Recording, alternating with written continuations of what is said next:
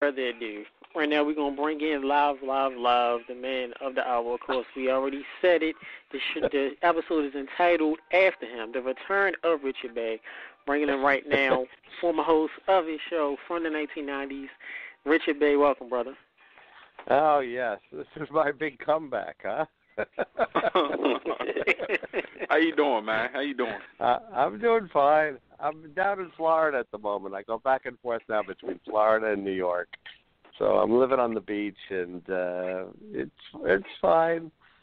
I do some radio, I did, I was, after the TV show, I was on the radio in New York. I was on Sirius, XM, and I was on one of the WWRL in New York. I did a movie with Sacha Baron Cohen, but right now I'm just, kind of taking it easy and enjoying life. Okay. All right. How are you guys doing? Doing well. Yeah, it was fun while it lasted. Well, what part of Florida are you currently in right now? I'm in Delray Beach, but I live right on the beach, so when I step out the door, I'm right on the beach, I go running every day, I go swimming, I go down and read at the beach at sunset. It's nice, but I go back to New York usually for a week or two every month and hang out. Almost all my friends are back in New York. Sometimes I do some work up there, but I love New York. I consider myself a New Yorker, but New York has changed a lot too. In the few years that I've been down here, it's a completely different place. It's now a city for billionaires and tourists. Mm-hmm. See, well, I want to give first we're going to ask, out of tradition, what would you like for us to call you? Richard Bey, Richard, Mr. Bey, Mr. Richard? What do you want us to call you? You can call me anything you want. It doesn't matter. Well, I've been Gameboy. called every name in the book, so you can. Don't call him Jerry Springer, though. That's wrong. That's just don't call me Jerry Springer. I once had a cop put in a police report, and he identified me as Jerry Springer. Oh, wow. Here, you want to hear a good story? Sure. Yeah, go ahead. I'm in L.A. I just shot an infomercial. I'm coming back to my car, and all of a sudden, it's dark. I'm on a side street. A guy trips me, and the guy has a gun, right in my face. And he goes, "Give me a kiss. Give me a kiss." And I put my hands up, and I said, "I don't know what the F you're talking about, man." I said, what are you asking me? And he goes, "Give me a kiss." So I said the first thing that came on my mind, I said, "You know who I am? I'm that guy with the TV show on Channel 13, because that's what it played in L.A. And his friend came up behind him and said, "Yeah, man, that's him. Come on, let's go." And so they left. They went across the street, and the guy was under the street light. He puts his hand in his pocket, and I said, "Man, if he asks me for an autograph, I'm going to flip." But he pulled the gun out again, points the gun at me, and goes, "Give me a kiss." So I said, "I don't know what the F you're talking about." And he goes, "Be cool, man, be cool." I said, "You be cool. You got the gun." So they disappear, and this was unbelievable. This never happens, especially in L.A. 30 seconds later, L.A. County sheriffs come down the street, and I go running up, waving my arms. Stop! Two guys just had a gun. They didn't get anything. But the cop goes, "Hey, man, you're the guy on TV." And I said, "Yeah, right." He goes, "Where do they find these people?" Because that's what I used to say. So I said, "Let's find these people, man. They went down the alley." So we go down the alley, and they said, and we didn't find anything, and they said, "Listen, we got to turn you over to LAPD because this isn't a sheriff's matter." So they call in LAPD. LAPD comes. They're like the Adam 12 cops, wearing sunglasses at night, crew cut, And so the guy goes, "Mr. Bey, let me show you what those stupid sheriffs sent to Sacramento." And he pops up the police report on their computer screen, and it says, "Jerry Springer, victim of attempted mugging in West L.A. Damn. He said, they thought you were Jerry Springer. So anyway, I got on the plane. I'm on the red eye. I go back to New York, and I'm getting in makeup, and I'm telling the story, and I'm going, man, I don't know what these guys were talking about. They kept saying, give me a kiss, give me a kiss. And so she said, were they black? Were they white? Were they Spanish? And I said, well, they were Hispanic. And she said, and you didn't give them your keys? And she said, they were saying, give me your keys, give me your keys. I thought they were saying, give me a kiss. Oh, man. But you know, Richard, you can cuss on this show. Our show is unrated, so we're late night like you say whatever you want, drop F-bombs. There's no full kids on this show. All right. Okay, all right. I was trying to clean it up because I didn't know whether I could get you in trouble or not. Because no, you can't get us in trouble. I certainly didn't say what the F are you talking about. Yeah, right. I can imagine. I'm glad that you're okay though. We're glad that you're. Yeah, me too. Yeah, I'm glad that you're okay. Yeah, definitely. Well, Richard, we do thank you for coming on to the show. It is an honor to have you on. A lot of our fans all around. It's like, oh, I remember Richard Bey. I remember him. Or some people like, wait, his face looks familiar. And of course, media assistant called Saltine was like, dude, he had the sound effects on the show, like shut up, sit down, and people message you from high school like, wait, I remember that show. He had the concoctions and all that crazy shit going on. Like, yeah, that's him. The Wheel of Torture. Right. Yeah. Yes, good old stuff. Well, to start things off, Richard, tell us first, how did the show come about? What were the origins of the show? Was it your idea? Did someone come to you and pitch your idea of the show? And how did you come up with that kind of style? No, we started, in the beginning. I'd been in Philly. I was in Philly for 4 years. I replaced Maury Povich in Philly. And so I was there for 4 years, and then I came up to New York, and I did the same show. It was called People Are Talking. Now, you had that in Baltimore. You're from Baltimore, right? Whoa. Oh, yeah, we're here. We're here. Yeah, we're in Baltimore.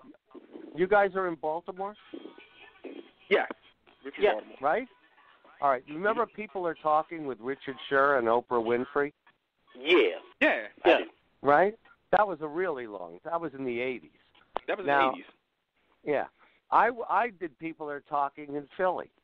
So, it was the same company, but they had the same show in every, in every market. They had New York. They had, not New York at that time. They had Boston, Philly, Baltimore, Pittsburgh, and they had the same show in all these places. So I was on People Are Talking in Philly. Then I came to New York, and I did People Are Talking in New York. Now, that show was more like a Donahue show, celebrities, current events, long interviews, like the one they had in Philly. So anyway, pretty soon all these other shows popped up, and they were all doing the same thing, imitating, Phil Donahue, really. And my show, we used to have the best guests, man. If something broke in the New York papers that morning, we had them live on the set, and the show was live. But pretty soon, Maury, Jerry, people forget, Jerry started off doing like a serious Donahue-style show. And you had Maury, and you had Donahue, and you had, Sally Jesse Raphael, and they were all doing pretty serious kinds of shows. So, for us to compete, we were a local show. We didn't have the same budget, and they were paying all these people to come on their shows. So one day somebody said, why don't we do a show with newlyweds? We had guests cancel. She said, why don't we do a show with newlyweds? And then we'll play like a version of the Newlywed Game, but, make it a little more, sexy. So, I did the gagging reflex with my finger in my mouth, and I said, oh, this sounds so stupid. But we did it, and the next day the ratings went through the roof. So we started off just doing games, with people. Have people come on, tell real stories, then do games. And from there, I was originally an actor, so I started playing characters. I was Detective Dick Bey.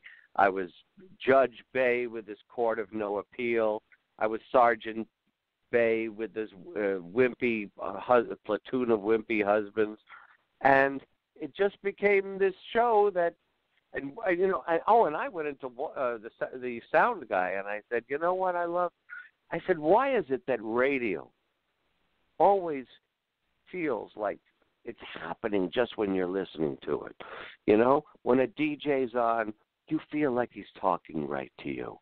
When Stern is doing something outrageous, you feel like you're there just watching it. I said, why can't we get that sort of feeling on a TV show? And I said, a lot of times on radio they use all these crazy sound effects and stuff. I said, why don't you just put them on the TV show? Nobody's doing this. But, make a commentary, showing that we're just having fun. We're not taking this thing seriously. And that's where the sound effects came from.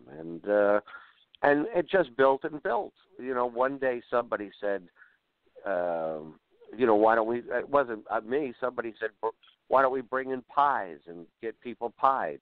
And then I came up with the idea of the wheel of torture. Put somebody on this wheel and spin them around, and their girlfriend gets to throw gook all over them. And it just sort of evolved organically. Nobody really told us to do that, and nobody told us not to do it. And we just did it, and we sort of it was like one of those things where you go, wow, nobody in the corporate management is watching what we're doing, so we could do whatever we want. And the audience seems to love it, so that's how it started. Wow. Oh man. It started in Philly, too, of all places, huh? Yeah, we be going to Philly a lot. Jeez. Yeah. Oh, really? Yeah, I love Philly, man. Philly was one of my favorite places. Yeah, great place. And it's really a friendly place, man. It's to me and it's like a small town. It's like everybody knew everybody else. I guess compared to New York, but it's like, especially if you're on television, if you're on local television in Philly, they treat you like you're Tom Cruise walking down the street. Oh, my God, Richard Bey, hey, how are you? The people are just, they just take you to heart. So, yeah, I had a great time living. I bought a house. That's the first place I ever bought a house was in Philly. And I had some great girlfriends. They've got some great women there. I know the song is about Kansas City, but they got some pretty little women there. And I had a great time in Philly. I mean, a couple of the women that I'll always regret is, some of the great loves of my life came from Philly. Oh, well, that's good. That's a good way to remember them. Oh, yeah. Yeah, that's right. Unfortunately, we don't have a sound effect for that, but we understand. We can imagine the sound effect. Yeah, exactly. So how is Baltimore? How is Baltimore doing? It's getting better, believe it or not. That's good. Yeah, the Department of Justice had found out that there's been a lot of discrimination against African Americans and blacks in the last few years, which is the uprising of last year. And communities are working together. I got pulled over last week, believe it or not, and a cop was more interested. Oh yeah. It comes with being black, but I got pulled over, and he was just a white guy, and he was just talking to me, and he was just asking me like little questions and stuff, and he was just like, how you feeling and everything. I'm like, I'm good. How you feeling? Like everything he said, I repeated. Like, you doing good? Are you doing good? Well, that's an improvement, isn't it? Yes, it is. It is. Unfortunately, there are a few stories that goes through the cracks. I mean, of course, it's much more work that needs to be done. Right. But that's everywhere. Everywhere that there's poverty and people with, we have a high unemployment rate here, and we have a lot of children who don't have places to play and don't have no after-school programs and stuff. It gets hard. But I will say I do see some silver lining, some little glimmer of hope So I'm not going to just say, oh, it's just, it's a work in progress. So it's slow motion. All right. Well, that's good. That's good. Thank you for asking, too. We don't get that. We don't get that often from our guests. I appreciate that. I'm always interested. Philly had its problems too, but it was also a place where people had a lot of pride in where they were from, and it was a great music town, Philly, when I lived there. Will Smith and Jazzy Jeff were from Philly, and the whole what was it, Teddy Pendergast, and there was one music studio where I used to do recordings for the TV show when I lived in Philly, and that was a place where some of the great R&B music came out of in the 60s and 70s. So, Philly had a great connection to music. So the show is. I keep thinking someday somebody's going to go, hey, man, this show started it all. This show started the whole reality television thing that is now just, off the chain here. We got to right. Somebody will say that, and they'll go, wow, look back at this, because there wouldn't be all of this other stuff if it didn't start with this. But I'm still waiting for that day. Maybe I'll be 90 years old and somebody will come up and give me some kind of award, Sure. Now, if you can, Richard, talk to us about, as far as the sound effects. I know there's something that everybody remembers. Shut up, sit down, and right. all those. Talk about how did that come about, and how did you come about getting the sound effects? Who did them? Well, there was a guy named Walter Cranston. He was the sound engineer. And, I said to him, why don't we put sound effects into the show? Let's use it like they do on radio. Listen, it wasn't an original idea, but how many times, on a radio show or on Stern they would do it, or sometimes DJs would do it. They'd have, Frankie Crocker would go, oh, Frankie, right. Or the sound of the woman having an orgasm or something like that. So, I said, go see what you can do. And Walter, I really just told him to go with it. And Walter, the sound effects guy, really put all those sound effects together. And sometimes he would, he would take something from the show and record it. And then somebody would say something funny. But there was that other one too. You're busted. Remember that one? When the guy, when the girlfriend found out that her boyfriend was cheating. Walter would play, "You're busted." And, it was all supposed to be like, we're all just crazy. Everybody does crazy things to some extent. Of course, look at us now. We have a crazy person running for president. Who would ever think that it would, that we would get to this area on the national stage? It's pretty unbelievable. It's embarrassing. It's unbelievable. It's one thing to do it on a silly TV show, which is supposed to be silly. But it's another thing to have a guy, they ought to have sound effects for Trump. Yeah? That was, oh, my goodness. During his speeches, You're busted. You're trying to interpret the gibberish that really comes out of his mouth half the time. And it's unbelievable. The disrespect, man. It's crazy. And not only that, the way he'll say something, and then an hour later he'll say the exact opposite thing.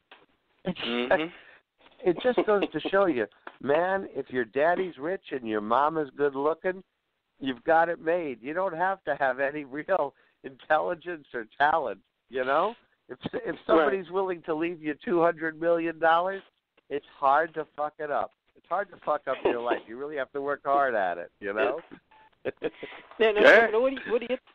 What are your thoughts, Richard, on Hillary? I know everybody despises Trump. They look at Trump as a heel. But what are your thoughts on Hillary? Well, my thoughts on Hillary are she wouldn't have been my first choice. I voted for Bernie Sanders. I sent money to Bernie Sanders. But Hillary is competent. She at least lives in the same world that I do. I think that people are going to have to watch her ass once she's elected. But I don't think there's much of a choice, in terms of voting for him or voting for her. And I think if we can get some good people in Congress, I mean, you have somebody good running for the Senate there, don't you? There's some woman I always see on TV in Maryland. No? Or did she lose? I'm not sure. Well, I thought she was running. Maybe she was running in a primary. I'm not sure. For mayor? But, news for the primary. No. I thought for Senate. No. Oh, the I Senate. Thought she was gonna. Yeah, I forget. Donna, somebody, isn't it? Oh, Donna Edwards. Donna Edwards. Isn't she running for Senate or not? No? I think she lost. She lost. She was running. Oh, she lost? Yeah, she lost to Van Hooven. Oh, she lost. Yeah. Well, he's not terrible. That's the way I feel about it. He's not terrible, but she would have been great, in my opinion, So, she lost. Well, you know what?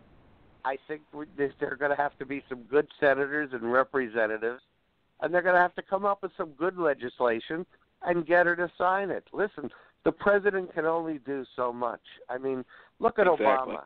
He's tried. They stop him at every point. They don't pass anything. If you get a Republican House and a Republican Senate, actually the first term, and I voted for Obama both times, and this is the first time that I've ever really loved a president and respected him as a president, as both a human being and a president, since John F. Kennedy. And when John F. Kennedy was president, first of all, I didn't know half the shit he was doing, and second of all, I was about 11 years old, so I didn't know any better. But this is the first president, man. I'm going to be so sorry to see him go, and both on a personal level and on a political level. But the first, his first 4 years, he kept trying to work with these Republicans. I kept saying, man, don't you get it? This is like Independence Day when they capture the alien and the scientists come in, they have them in the glass, and they have the alien on the other side, and they go, "What? Just tell us. What do you want us to do? What would you like us to do?" And the alien goes, "Die." I said, these people don't want to work with you. They want to destroy you. You cannot keep reaching out to them, And, I think in his second term he got it. But, the first 2 years in his first term he had a Democratic Senate and House. So they got a lot of, but after that, the Republicans just sat down and said, we're going to hold the line here. There's going to be nothing coming out of here that's going to, help this guy or help the country or do anything. And there's only so much. I mean, he has his executive orders, and then you get the conservative courts that strike them down, So he accomplished a hell of a lot considering what he had to work with. I thank you. I thank you, man. You really do. Go ahead, GB. Well, you don't have to thank me. Thank him. Thank him. He's a great man. I thank him because I also voted for him, and I know that Tech and the rest of our staff has voted for him. But it's good to know that someone of your stature has recognized what he's done. Let me tell you something. Fox News in New York, they still bash Obama all the way out the door. You never find another guy like that. I know, but come on, it's idiotic. He was born in Kenya. He's a socialist. His father was not really all this stuff. It's so ridiculous. But I have to tell you something. My last radio gig in New York, I worked at a place called WWRL, and there were only 2 white guys in the whole station. Everybody. It was a black-owned station. You know, almost completely black personnel. And Mark Riley, I don't know if you ever heard of him, but he's a great host. I was paired with Mark Riley. He used to be on Air America. And I probably shouldn't say, well, I could say it now, I guess. But anyway, Obama, I was an Obama supporter during the primary. Mm-hmm. And I'd sit there and I'd say we had about a 70% black audience listening. And I would say almost all of the callers were Hillary supporters and not Obama supporters. My own PD, who was a Caribbean black guy, said Obama's not going to win. We had a bet, Starbucks bet. Whoever won, we'd have to buy the other person Starbucks. Fortunately, I won because I said Obama's going to beat her and Obama's going to be a great president. And so I asked Mark Riley, I said, Mark, I don't get this, man. There's a possibility that a black guy could be president, and he's a great guy, and he's smart as a whip, and he's a nice guy, and he's got no scandal, and every black person calling up is supporting Hillary. So I said, during the commercial break, I said, can you explain this to me? So we were during the commercial break, and Mark Riley said, don't ask me to say this on the air. But he said, I think with our audience, it's one of their fundamental truths that the black guy can never get ahead. So they just don't believe that he can do it because, they haven't seen it. So they're going to go with Hillary, who's going to be the winner.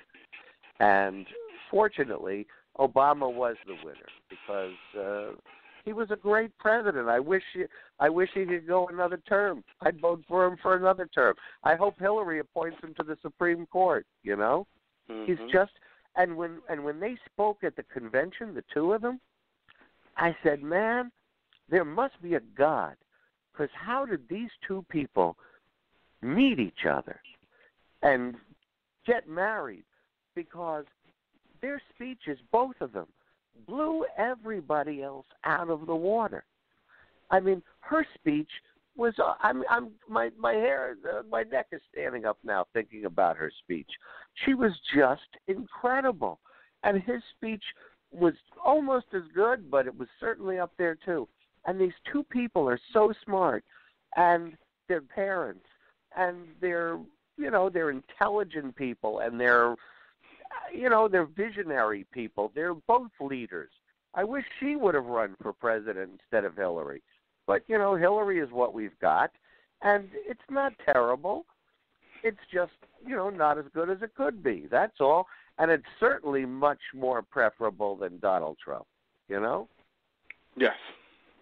That's my opinion. A squirrel is better than Donald Trump. At least a squirrel's going to get something done. A squirrel's going to run out and not get hit by a car. A squirrel's going to go and get food and shelter for the winter and stuff. A squirrel can do something. Well, Richard, we have a question. The wheel of torture, right? If you could put Donald Trump on a wheel of torture, who would you have throwing at him, and what objects would you have being thrown at him?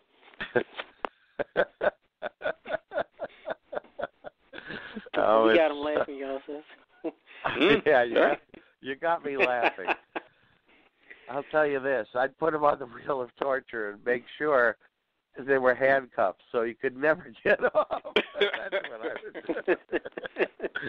But I'll tell you a funny story about that. Do you remember when Sinbad had a late night show? Do you remember that one at all? I forgot about that. Well, if you go on YouTube, I showed up at the Sinbad show, and I had a new suit on. I forget about like an Armani suit or something, and Sinbad surprised me. Had a wheel of torture built, and put me on the wheel of torture. And he had a model come on and pour gook on top of me. And, man, I almost drowned.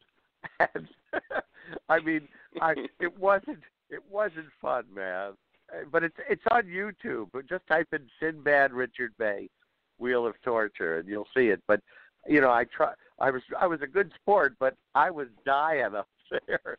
So I really sort of understand what my guests went through when they wrote on it. But, yeah, Trump certainly deserves to ride a wheel of torture. Well, yeah, I wholeheartily agree with you on that one. Yes, me too. But you know what's going to be good enough? Election night when he loses. Because this guy is living in a world where he thinks he's only a winner. You know, he thinks because he gets these a crowd, in a stadium that everybody loves. You know what I can't believe? I can't believe in New York that people don't walk around like with red paint or something and throw it over everything that says Trump on it. Because he's not. When I went to rent an apartment in New York, the realtor said to me, "Would you consider living in a Trump building?" And I said, "Wow, why are you asking me that?" And she said, "Well, a lot of people tell me that I can show them any apartment, but they don't want to live in a place that has Trump's name on it." Now, and this was years ago.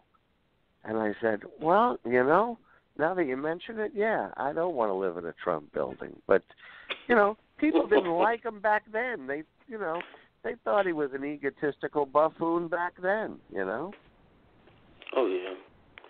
He's always a prick. Always been a prick. Yeah, he always was. Right. I'll say this, Richard, and I'll speak on this matter for it, and then I'll get to my question for a moment.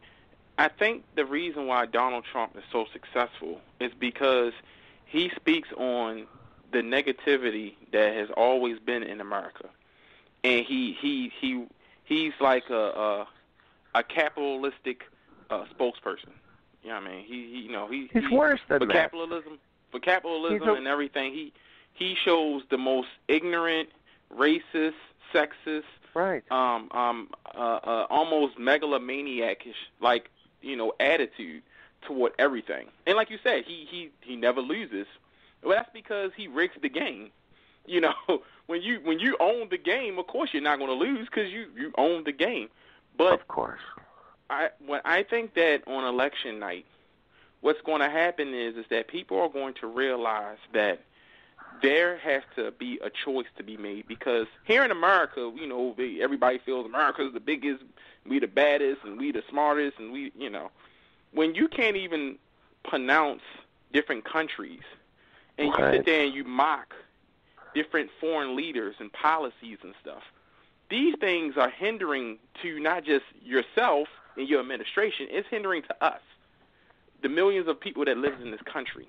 And that's the thing that's going to scare people, is because war scares people. It always has. When the terror threat, it always will. It always has and always will. And I think that when election night comes, a lot of his followers are going to wake up. They are. They're going to wake up. They're going to realize, what, this ain't funny no more.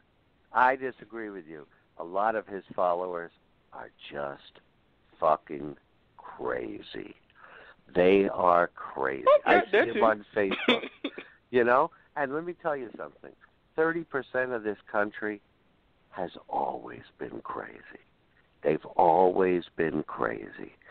And, they're spread out, but, man, you'll find them more so in different regions of this country. And they've always been crazy and fearful. And so, he's got a 30%, basement, that he can rest upon. But he's got to lose big, because if he doesn't lose big, you know what he's going to say? They cheated me, Mm-hmm. And Fox News is going to help him. One of the things that makes it worse now is that we have all these crazy places where people go to get their information. They go to Breitbart, they go to Fox News, they listen to the jerks on the radio. I worked with Sean Hannity. That guy's a jerk. He doesn't know anything, and he will say anything that puts $1 in his pocket. He is just a shallow, ignorant. He's got some talent. He can talk, but he doesn't know anything. He doesn't know anything about history. He doesn't know anything about anything outside of what they tell him to say in terms of right-wing politics. He doesn't know anything about literature and books or theater, movies, world history, American history, really. He knows nothing. But here's a story. I worked on WABC radio in New York, and are you still there? Yeah. Yeah? Oh, yeah, okay. we're here. I was on right after Rush Limbaugh, Sean Hannity, and then Michael Savage came on after me. So I was boxed in by all these people. So one day, before the Iraq War, I was looking at this evidence, and I was looking at, every day I would spend 4 or 5 hours researching before I went on the air. And it was knowable that it was bullshit. It was all bullshit. It was so flimsy. But people were so scared after 9/11, they were willing to be scared. Remember, they told us, get the plastic wrap and put it on your windows. They're coming with the dirty bomb. And man, everybody was in a state of like, oh my God, any day now. And I know I lived in New York. I saw the plane go in. I lived on the 38th floor of an apartment building, and I saw the plane flying down the Hudson.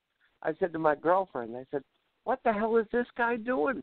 Look at where he's flying. This was the second plane. And then it went right into the building, and the fireball came out. So, I mean, I lived there. I saw it out my living room window. And every time I saw a plane fly afterwards, I'd go, oh, my God, what the hell is this? Because they started flying planes over New York, So, after you get a little post-traumatic stress afterwards. But the whole country had it and just flipped out. And that's why it was so easily manipulated, Mm-hmm. It's fear. Fear is a control toxin. You fear what you don't know and what you don't understand. So, of course, when you're in fear, you want to be somewhere where you feel comfortable, and only comfortability is the news media telling you, well, if you do this, and, the newspapers telling you, well, if you do this, then you'll be fine. And, first we had the anthrax scare right after that, and remember everybody didn't want to open up their mail and stuff, and, every time you turn around, then we had the SARS, and remember the SARS stuff came a couple years later. Every couple years we have some type of fear or some type of thing that happens. Yeah, hey, remember Ebola? Ebola, yep. Ebola was going to kill us all. We had, three people in a country of 360 million who had Ebola? It was 3 or 4 people, and everybody was flipping. And they tell you that the numbers, they see that the president count of how many people could die, and they tell you these astronomical numbers that if this happens, if it comes here in America, we can project that almost 200 people will die in 2 weeks, and we project this. It's all speculation and everything, but it's a play of words.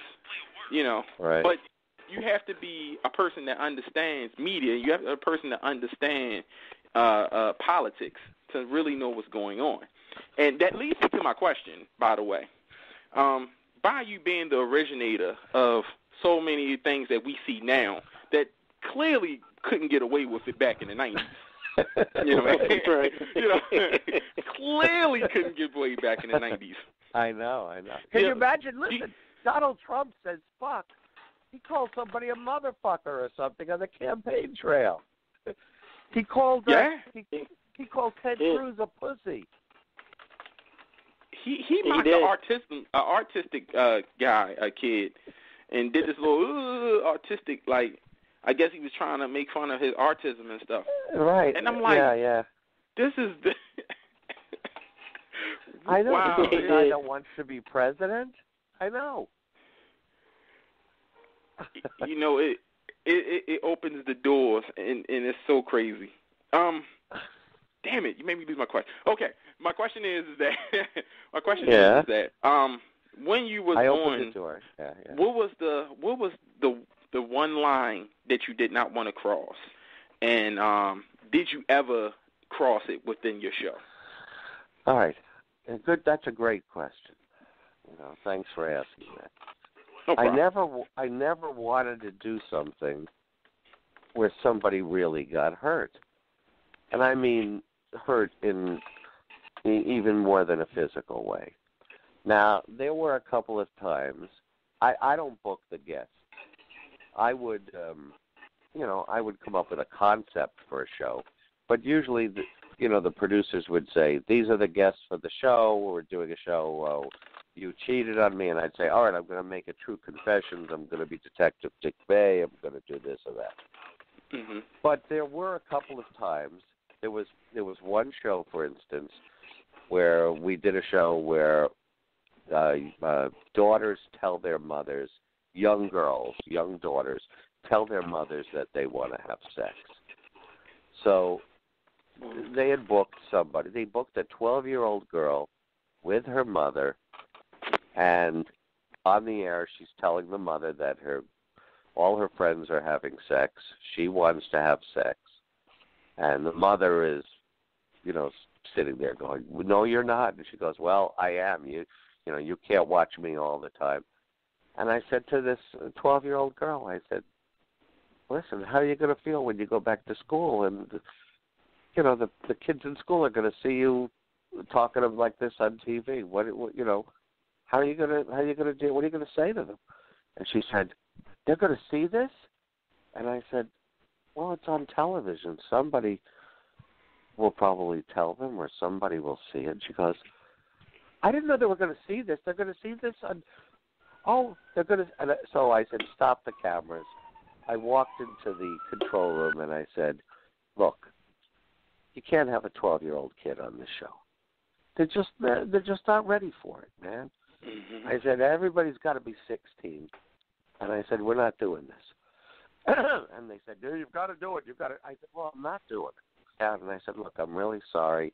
You came all this way." I said, "I'll spend time talking to you. You can have any of the Richard Bey Show merchandise you want." But I said, "We're not going to do this show." And the producers were saying, "The mother gave permission." I said, I didn't say it in front of the mother, but I said, "I don't care what the mother said." I said, "She's wrong. This 12-year-old girl doesn't understand what she's getting into. She's just, she's in between being a baby and, being a girl." So we didn't do that show. And there were a few other instances like that. I mean, there was one show where when the show ended, a girl said, she said there were no cameras on. The show was over. I always talk to the guests afterwards to make sure they're all right, And this girl said, she says, "I don't know if I can go home." She goes, "My boyfriend is going to kill me." And I said, "No, he won't." She goes, "No, he will. He's threatened to kill me before." So I stayed in the studio with the producers. We called social services. We called, like a safe house where she lived, so she could go there. And we spent hours, trying to take care of her before her plane took off for her to go home. So, it wasn't like, and on the other hand, most of the people that came on the show, were pretty tough cookies. They volunteered. They knew what it was about. They really, they really didn't care. They came, they had a good time. If it was a boyfriend or a girlfriend who found out her boyfriend was cheating, she put him on the wheel of torture. She probably knew he was a dog anyway, and in the end, they left. And, it probably was of no great consequence. But, there is a line, and sometimes it's hard, to discern where it is. But wherever I saw that line, I would try to stop, or I would, try to go up and soften it, But it's, you're on TV. People are seeing what you're doing, and it's, your business is becoming, a public show now. But that's true on any reality. It's true on Survivor. It's true on The Apprentice. It's true on everything. You know, there were a lot of people on The Apprentice who, when it was over, they started to badmouth the show. Well, NBC threatened to sue them if they didn't shut up. You know, and we didn't have that policy. And I'll tell you this, usually people send me letters thanking me. There were 2 letters that I got that really made it all worthwhile. One was from a woman who said her son was paralyzed and was in the hospital. And she said, I go to see him every day, and, we're hoping for a cure, but we don't know what will happen. But every day I walk in and he goes, Mom, what do you think they'll have tomorrow? Will it be the Wheel of Torture? Or, will it be Judge Bey? Or will it be Miss Big Butt? And she goes, he just lives for your show. And he's sitting there paralyzed in bed. And she goes, your show makes him laugh. Your show gives him something to look forward to every day. And I just want to thank you. So that was one letter. And the second letter was from a woman in L.A. who said, my son would come home from school with his girlfriend, and they'd go up to his bedroom, and I'd hear them laughing, and I'd say, you keep that door open up there. What are you laughing at, you guys? And they'd go, it's the Richard Bey Show. And I said, what's a Richard Bey? And she goes, it's a TV show, Bob. It's funny. And she goes, well, you leave that door open. And she said, I just came back from my son's funeral. He was shot in a drive-by. And she said, I'm devastated. And I turned the TV on just to take my mind off of it because I can't think of anything else. And she said, and your show came on. And she said, I watched it, and I saw what my son was watching, and I started to smile, and I felt connected with him again, and I understood why he wanted to watch it every day. And she said, I will never get over this, but I just wanted to thank you, for bringing him, that entertainment every afternoon when he came home from school and giving me a way to connect with him again. So those were 2 letters that I will never, ever forget, And, with all the bad stuff that comes down on you, those are 2 letters that I cherish. And I'm not saying the show was any great shape. So come on, I would say this.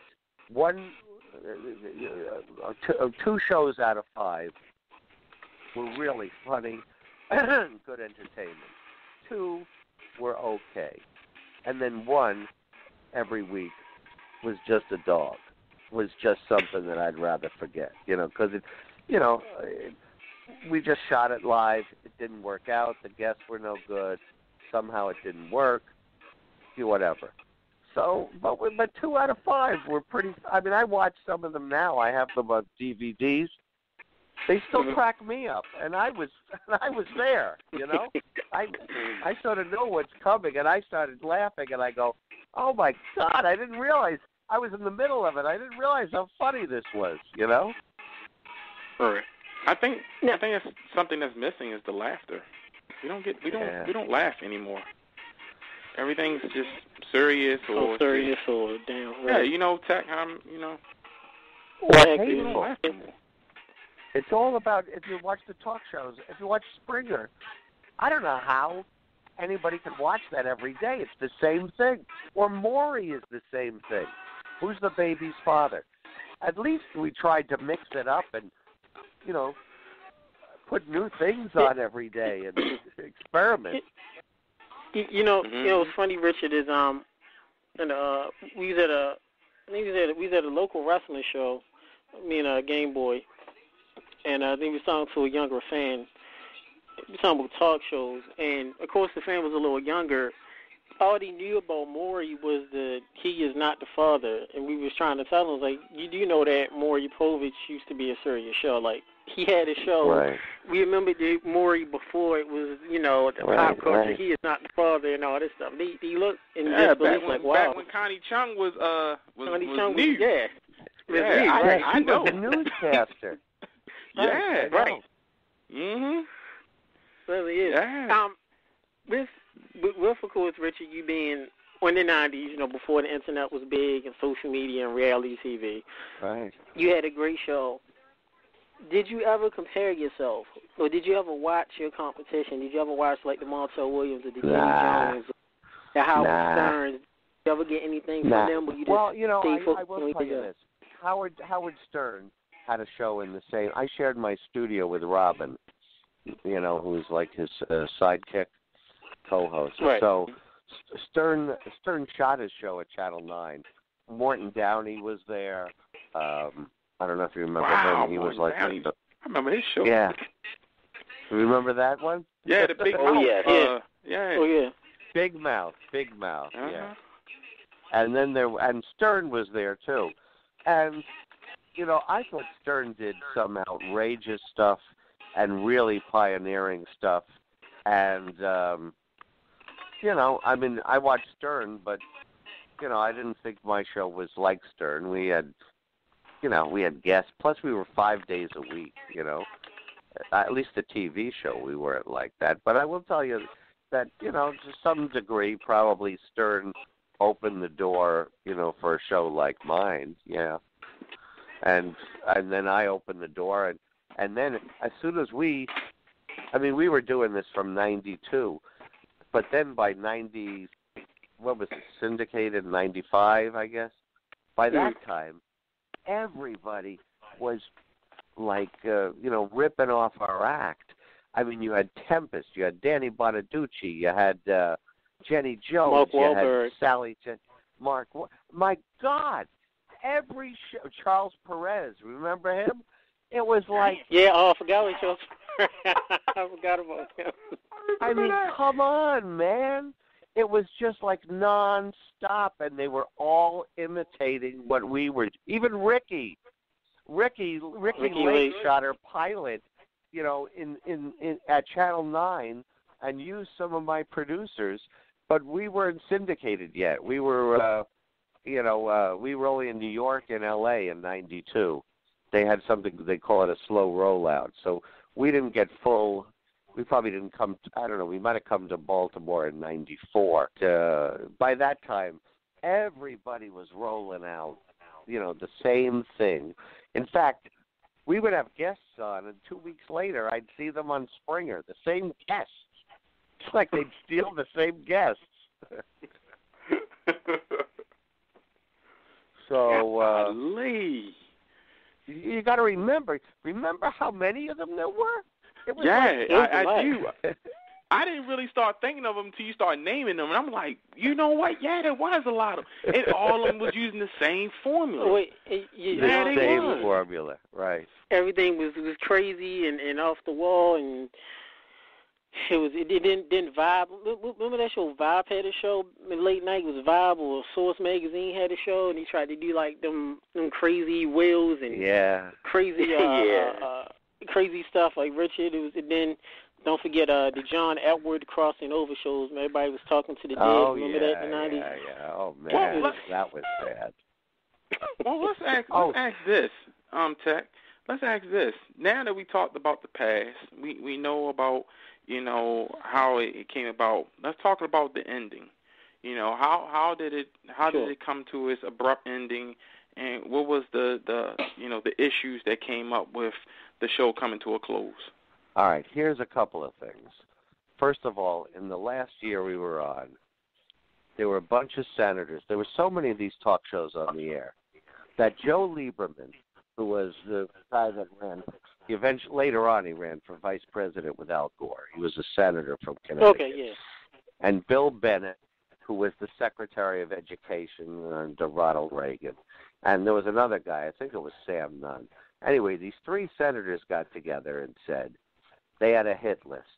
And they asked all advertisers, not to advertise on these shows, and they had 10 shows, and I was on the list. But they had Jenny Jones, they had Ricky Lake, they had Jerry Springer, and so, and in fact, I have it here. I have a TV guide cover that says, talk shows, have they gone too far? People forget it was, you remember, and I forget what year it was. There's one year where everything gets blamed on rap music. Another year, everything gets blamed on comic books. Well, there was a year back then when everything was blamed on talk shows, you know? There was violence, it was crudity, it was sexism, it was, rape, it was, everything came off of the fact that it was the talk shows. The same way they, rap every once in a while, rap, there's a whole, and then everybody forgets about it. All of a sudden, it's sort of like the anthrax. Oh, anthrax, anthrax, and then everybody forgets about anthrax. Oh, talk shows, they're terrible. Oh, rap music, it's terrible. Oh, comic books, and that was in the 50s. They tried to clean up the comic books. So, and everybody stampedes. So there was partially that, which was all of the attention that these people in government were giving to talk shows. But then, and my management, the people in management came and said, listen, can you, first of all, they wouldn't let us have girls in bikinis on the show. So they started to come down. I said, for so many years, they left us alone. We created this successful format. And then all of a sudden, we're now famous. They're making tons of money. I'm not doing too badly myself. But all of a sudden, they want to change everything. And they fired the producer. They did this. They did that. And they came to me and they said, why don't you try some different things? So I said, all right. So I did a show. I did one show that was a takeoff on Rosie. I called it Rosie O'Donnell because she was saying she was the queen of nice. So I did a show, The Richie Show, where I was the king of nice, but I was really this mean guy on the air. And she had a baby, so I had a baby in a crib. It was really a doll, and I'd throw pizza at it. You shut up. Instead of nice kids, I had Bay's brats who came on and insulted me. And, it was a takeoff on Rosie. And then the other thing was I said, wow, this is an election year. I've never seen Jennifer Flowers on any television show. And then I read in the papers that she was booked on Rolanda. But Rolanda was another one. You remember Rolanda? I remember Rolanda. Rolanda what? Yeah, Rolanda, right. Yes. Yeah. So she was booked on Rolanda, and and then I'm reading the trade papers, and it says she shows up and they tell her, go home, we cancel the show. And then there's another woman who said she had an affair with Bill Clinton, and she's supposed to be on Sally Jesse Raphael. And a week later, I read the papers, and they said she showed up, and they said, we've switched topics. We're not going to do that anymore. So I'm going, what the hell's going on here? This is an election year, and I haven't seen any of these women on TV. This is before Monica Lewinsky. So I called Jennifer Flowers up, and she said, every time I'm booked on something, it gets canceled. So I said, all right, I'll book you on my show. And I said, everybody thinks I'm just this silly, crazy talk show host, but I've done, serious interviews. Come on, and I'll talk to you. So I went to management, and I said, could I book her? And they said, yeah, but you'll have to shoot it on your own time. So I said, sure, fine. I'll shoot an extra show. And they said, you're not going to have an audience because the audience booker isn't going to work on your show. They're working on that show. They'll work on the regular show. So I had an empty audience. So I said, all right, turn the cameras around on me. And I stood in the empty audience, and I said, there's nobody in my audience today, and that's going to make some people very happy because they don't want you to hear what my next guest is going to say. I said, you haven't seen her anywhere else on TV? Maybe this won't even get on television, and I'm just talking to nobody out there. But if it is, you should watch because this is probably the only place you're ever going to see Jennifer Flowers. And then I came back down and I had an interview with Jennifer Flowers. And, during the interview, she said that she had gotten pregnant with Bill Clinton's baby. And she went to him and she said, she told him. And I said, well, he didn't tell her to get an abortion, but he didn't say he was going to marry her either. And I said, did you hope he was going to say, I'm going to divorce Hillary and marry you? She said, yeah, I was kind of hoping that, but I kind of knew he wouldn't do it, Anyway, they had just renewed my contract in September. I shot this show. They saw it all. It was on tape. We had it for 2 weeks, and we put it on the air in October. It airs. Half the people are calling up going, Richard Bey, you son of a bitch, how could you do this to our president? Half of them calling up and saying, thank God, I never saw anything like this before. And the ratings are great. And the day after it airs, I get called in the office and told the show is out of production. And I said, was this because of the Jennifer Flowers show? And they didn't give me an answer. And I said, you just renewed my contract. I said, you're paying me a lot of money. I said, and they said, you'll be paid every week, but you just can't say anything about this, and you can't work anywhere else. But and I was making a lot of money.